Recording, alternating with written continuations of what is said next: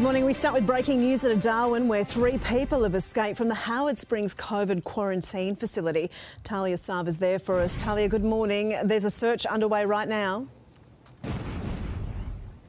Yes, that's right, Davina. Good morning to you. We've been told the trio scaled the fence in the early hours of this morning. Police receiving reports around 4:40 a.m.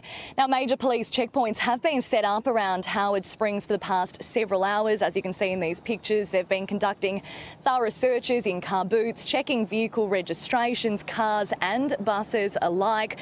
But in the last half an hour, what we understand is they've actually been dismantled. Exactly why, that hasn't been confirmed. Hopefully good news. We're also not sure yet who these people are connected with, whether it's a repatriation flight or those Aboriginal community members who have been staying here following the Katherine cluster. Davina, what we do know is that this is definitely going to bring this gold standard facility under intense scrutiny. On Sunday, we had a man escape and found on Darwin's party precinct, and this latest situation is only going to put us under the microscope further. Not good news. OK, Talia, thank you.